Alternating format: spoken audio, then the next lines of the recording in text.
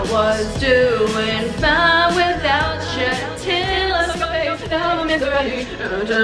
Yeah, I don't know the lyrics. I need to get started on the video. Ladies and G-words, welcome back to my main channel. If you don't know, I have a second channel here. Unfortunately, but fortunately for you, I go through a lot. I'm like a wise old woman, accumulating knowledge at the speed of light.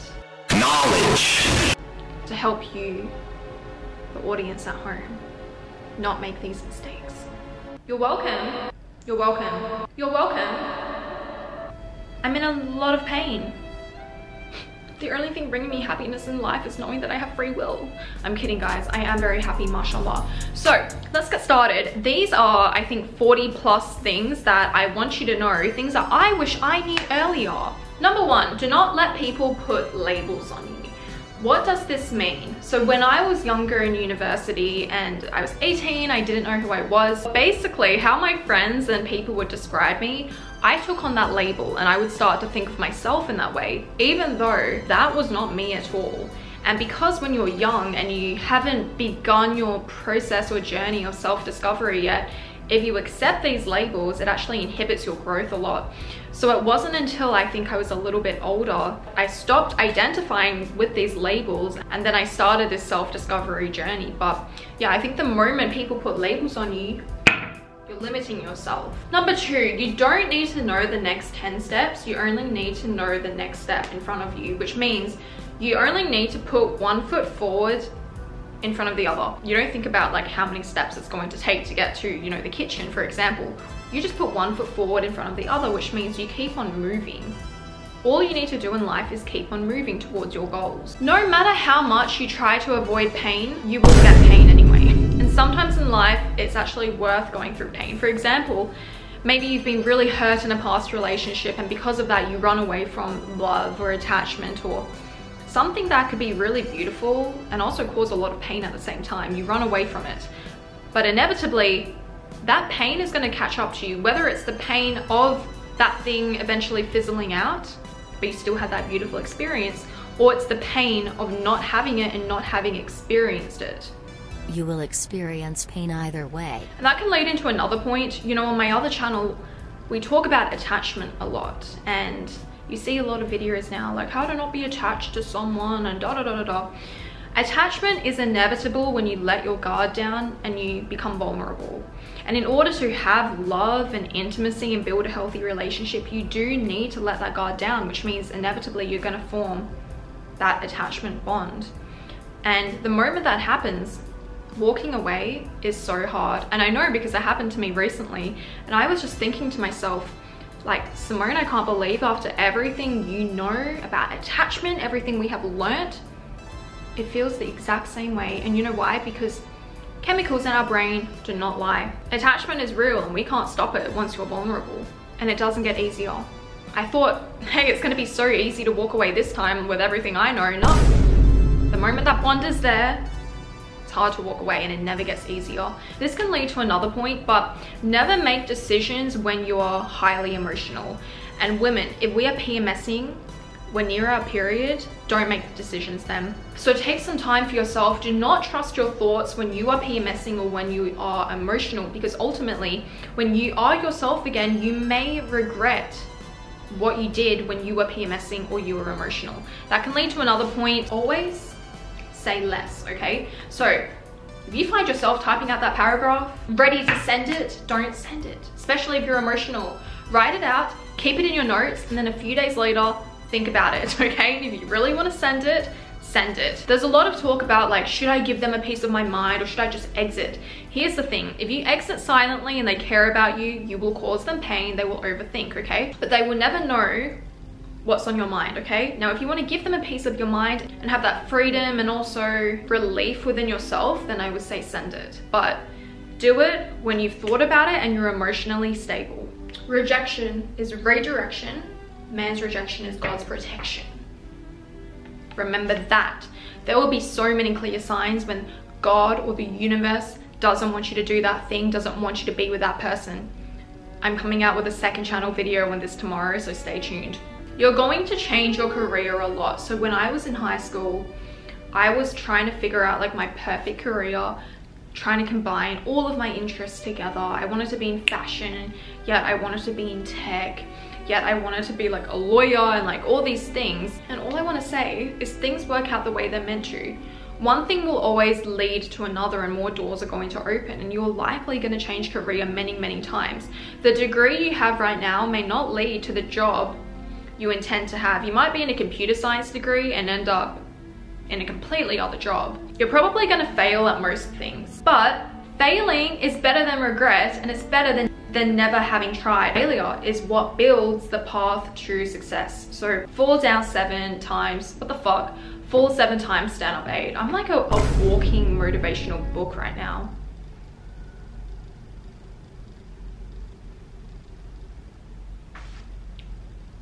I literally want to die instead of fail. Die. I don't know how to live in life. I do not know how to live in life. Live in life with that. You should take defeat personally, period.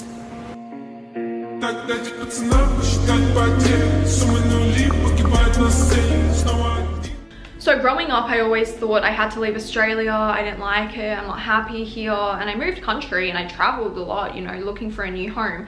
And I want to say that the sense of having a home, it doesn't come from actually moving country, it comes from the life you build there. So when I moved to Dubai, it did not feel like my home, and I kept leaving, like I kept traveling and like escaping. This time I came back to Dubai, I was like, I'm gonna stay here for at least 2 months, 3 months. Guess what? It feels like a home now, because I made friends. I have a life here. I know things around here now that make it feel like a home. So home is not about the city you're in, it is about the life you build. You can be in like the tiniest town in the world with nothing to do, but you have great friends there, and they're gonna make that place feel like a home. Which yeah, it can lead to another point. Pick your friends wisely. The friendship choices you make are as important as the relationship choices we make. So we often don't hold our friends to a higher standard. Yet, you know, with romantic partners, it's like, okay, 1 red flag, you're gone. But your friend can exhibit so many red flags and we just kind of ignore it. But ultimately, if that person is in your life a lot, you better hold them to a high standard, or distance them at least. Which can lead to another point, like I don't really burn bridges ever. You never know when that person is going to be useful, especially in business, okay? So don't burn bridges. Be very careful about how you end things. Money can actually solve a lot of things, and while it doesn't buy you happiness, it can buy you the things that make you happy indirectly, like experiences. I had this huge realization when I went to New Zealand. By the way, I watched the New Zealand vlog here, and I was with my best friend and we were just in the mountains, and I was like, wow, this is what living is. This is happiness. This is freedom. This is what life is about. But guess what? Money bought that experience for me. Is money everything? No. Is money a necessity? Yes. And to that I say, focus on building more skills, which is going to help you to earn more money then, instead of focusing on random things. And you can watch the Game of Life video for that. You can't change a person. And if a person really loves you, they want to be with you, they will change without you having to say anything. In the past, I would find it hard to walk away from people if I saw potential in them, which is wrong. Like, never date for potential, okay? I say that a lot in my videos. But I think women especially, because we're so nurturing, we're like, oh, maybe I can like help foster this person to be like their best self and like give that to me. But ultimately we can't do that. That man, he will change if he wants to change, and whatever he doesn't do, there's going to be another man that's going to give that to you. And I talk about manifestation and self-concept work. A lot of manifestation coaches, they preach like changing your self-concept and how you see yourself in order to change your significant other to treat you how you want to be treated. But I think honestly, like, just get a new person. It is much easier, and it shouldn't be that hard. It really shouldn't be. And you only want that person so badly, and you want it to be them because you're so attached. And that can go back to a previous point. You should never like trust your emotions. If you're in that emotional state, you're not thinking clearly. If you're attached, you're not thinking clearly. Everything comes full circle, so be careful. If you talk shit about someone else, it will come back to you. If you wish ill upon someone, it will come back to you. Whatever you want in life, you're going to get it. It's just a matter of when, but you're going to get it. So don't waste time dreaming about having that thing, because it's taking away from the present moment. A couple of years ago, if you were watching me in 2021, during COVID, I was obsessed with Europe. OG simonesquared followers know this, obsessed with Europe. And like all my videos, I would talk about it, and I would go to bed and like dream about being in Europe. And then I went to Europe. It didn't feel like anything, because I had already lived it in my imagination, 1. 2, I spent every day yearning for it, that when I actually went, it really was just like, okay, like this is my life, I guess. And now I go to Europe every year. And I'm so blessed and lucky that that's my life. But ultimately, it was inevitable. It was going to happen. But I wish in hindsight, I stayed in the present moment and I just knew it was going to come, versus wishing for it every day. Whatever you want, you're going to get. So don't spend time like dreaming of it, because you're going to get it. And we only have the present moment. So take comfort in knowing you're going to get whatever you want, okay? If you're putting one step in front of the other, if you're putting one foot in front of the other and walking towards that goal. So there's a lot of talk about healing, right? And sometimes we actually can't heal alone. So I know for me, I thought I was like completely healed until I nearly got into a relationship again, and suddenly, oh my God, all of these traumas started to come up that I thought I didn't have. And then I was able to heal in that relationship, because that's when you make the decisions. For example, if you're like avoidant attachment and you want to run from someone, you can't actually do that alone. Like, you need to be in that relationship or nearly in that relationship for that person to trigger you, so that you can then say to yourself, I'm not going to run, I'm actually going to like communicate with this person more and stay and like try to fix my attachment style. So yeah, a lot of healing is done with other people, because we need that trigger. That can lead to another point, like everyone has trauma. Everyone is unavoidable. And you know why? Because our parents are not perfect, and we can't hold our parents to such a high standard, because it is their first time on earth as well. I don't know what your parents are like. If you have abusive, like crazy parents, of course it's very different for you. But I think in the majority of cases, our parents, they're just doing the best they can do. And life is too short to hold grudges, so be forgiving. Not everyone is meant to be in our life for a long time. A lot of people are karmic, and karmic partners and friendships, they come into our life to teach us a lesson, so we can then learn that lesson ultimately and move on and create something better for ourselves. But when we hold on to karmic people, we're just hurting ourselves more. Now, how do you know if someone's karmic? Well, you usually bond very quickly, and then things turn sour very fast as well. And you also have this sense of knowing that they're meant to be in your life, and it will be so difficult to let go of them, but you know deep down you need to let go. Those people are karmic. And you'll find that once you let go of a karmic person, you will never see them again. Because we talk about full circle moments. If someone is not done with you, like your karma is not finished with them, you will see them in the street, they will pop up here and there, but when they're karmic and you've exited that connection, they will not pop up again. My ex, he was karmic. I've never even seen him. And I tell you, the connections I have in my life, I could be in Rome and I met someone in like Sydney, and I will bump into them in Rome, and it will happen multiple times until we start this connection. You teach people how to treat you by how you treat yourself. So if you treat yourself really badly, how do you expect to be treated like a princess, like a queen? Because you're a joker, you know, and that person can see that. And I talk about this Birkin bag analogy a lot. But Rory Gilmore, when Logan gave her that Birkin, and she was like, the fuck is this? Like, I don't care. Like, oh, cute, like bag. And he goes, Rory, that is a Birkin bag. And she didn't care. But you know, if you gave that to Lily Vanderwoodson, who knows the value of a Birkin, like Logan didn't need to say anything. Like, she already knew. So we can't make someone see our value, and ultimately it is not our job to prove our value and our worth to someone. And yeah, because words are meaningless. You can't go, do you know how much I'm worth? They don't care. They don't care. Just do it. Time will pass anyway. Whatever you're thinking about doing, you're wasting time pondering doing it. Like, just do it. The time is gonna pass. Just freaking do it. Take the first step, okay? Leap and the net will form. You can't please everyone. Not everyone will like you. It's not also your job to make everyone like you, and also not everyone is entitled to like you. And often when people don't like you and you haven't done anything to like objectively wrong to them, it can simply be like they're projecting their own insecurities. We are so lucky to be alive and to experience the full range of human emotions. Yesterday I was really sad about something, But then I was thinking, I'm so lucky to be alive and to experience this emotion, this sadness right now, actually. Like, how lucky am I? And I think when we shift our perspective like that, life just seems a lot better. Like, imagine you died and you're coming back and you're experiencing the world for the first time again. How lucky are you to be able to experience all these emotions?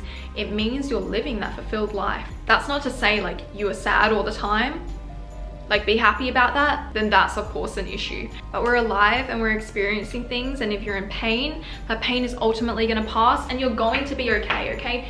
No matter how bad your situation is, how dire it is, you're going to be okay. You know, if you're going through a breakup, you were fine before them. You're gonna be fine after them. If you lost your job, you're gonna be fine. You're gonna find a new job. There is always something better around the corner. Man's rejection is God's protection. And also, rejection is redirection.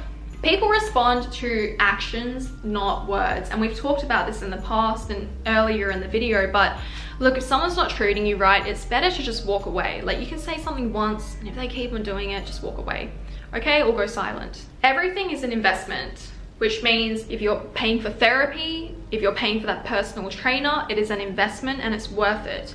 It can go down to the quality of your food as well. Do you want to buy that yogurt that's a few dollars less but has like terrible ingredients in it, or do you want to buy the healthy yogurt that's like better for you? Ultimately, the more expensive one is going to cause you less issues in the future. A great example is actually your bedding. So if you buy that cheap mattress, ooh, you're going to have health problems in the future, bad back, etc.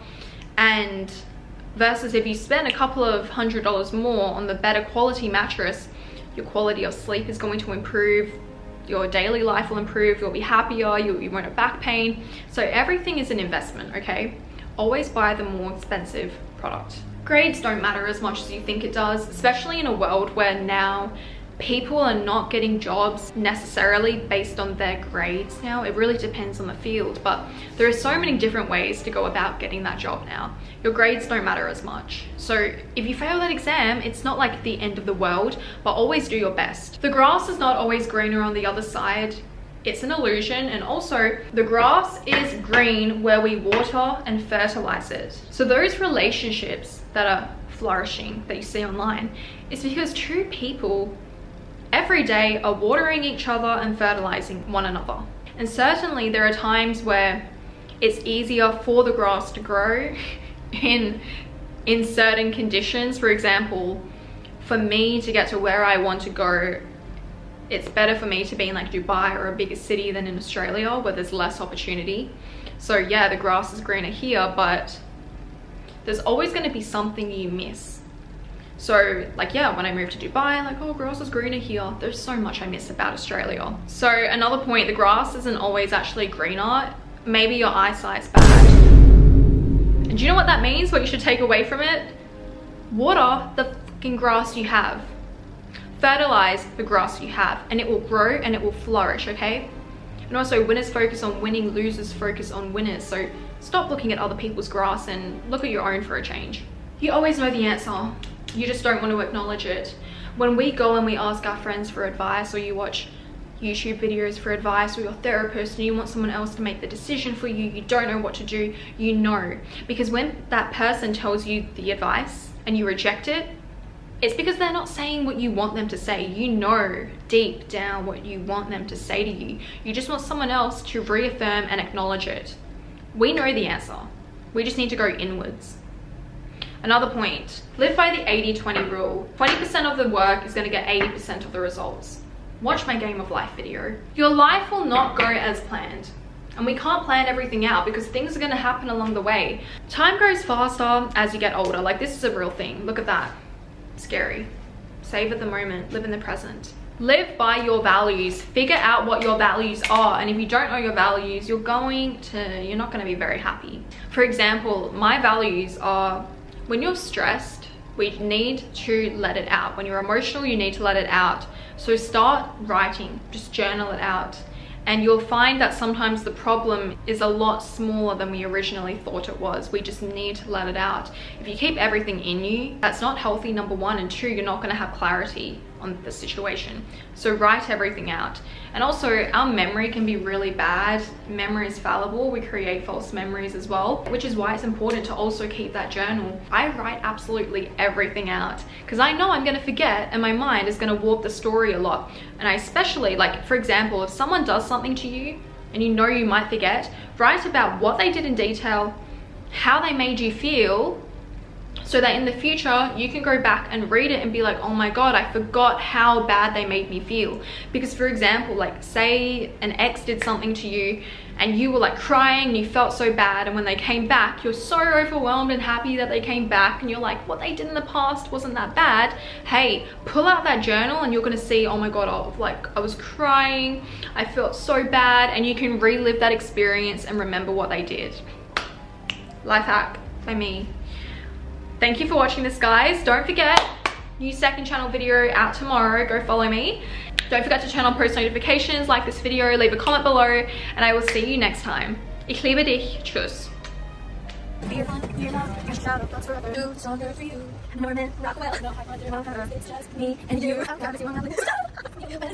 The neighborhood kiss, some of baby kiss. You're in the eye, I like the fight, and as the summer fades away, nothing else can say. You right between we make it work, you're beautiful and I'm insane. We're American made. Give me Hallmark, my dream, I'm the one mother, make me happy and blue. Norman Rockwell, no high under alcohol track. It's just me and you. Oh God, see what I did. It's you, kind of spinach. On the street, the neighborhood kiss, some of baby. You're in the eye, I like the fight, as the summer fades away, nothing else can say. You right between we make it work.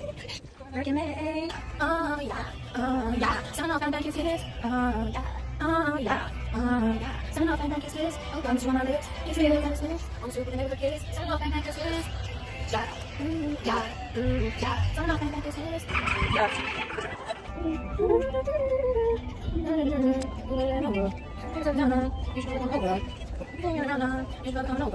Comes from my lips. It's me a little kind of spinach. Touch me with your fingertips. It's me a little kind of spinach. I'm gonna get high now because older. And it's all about diamonds, diamonds and clover. Ever, everything, ever, ever, everything, ever, ever, everything, ever, ever. You must have had the diamonds, then I can send over. Over and over, honey. Over and over, honey. Over and over, honey. Over and over, honey. If you were mine, I'd be jealous of your love. If you were mine, I'd be jealous of your love. If you were mine, I'd be jealous of your love.